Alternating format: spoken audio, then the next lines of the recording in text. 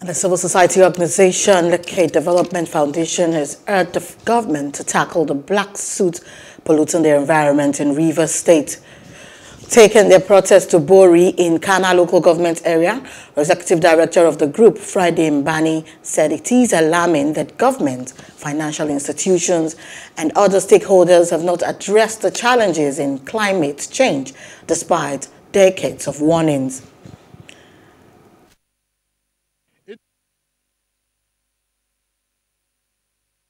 It is time to enhance a climate ambition, ensuring a mitigation action that is consistent with the obligation to respect and protect and fulfill human rights.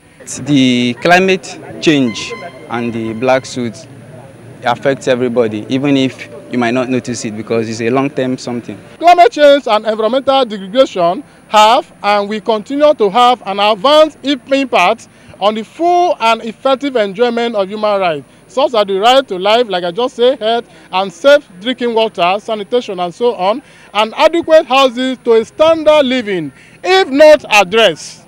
And that's why we carry out this campaign today to ensure that this is being curtailed and being addressed by the legislature, the people in power. We want government to really come out to end black suits. It's not enough sitting down in your offices. It's not enough to come on air today to say you're chasing guys who are into illegal bunkering.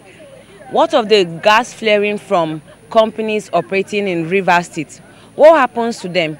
They're not saying anything concerning these companies because they have some benefits, some derivative they have from these companies. So they don't want to talk to the companies. So their concentration is on these boys because they are not getting any returns from them. So government should not be biased. We organize this awareness campaign and to mobilize the young people to avoid the illegal activities that create this scenario for us to live in the peaceful environment and to protect our environment. We need healthy environment.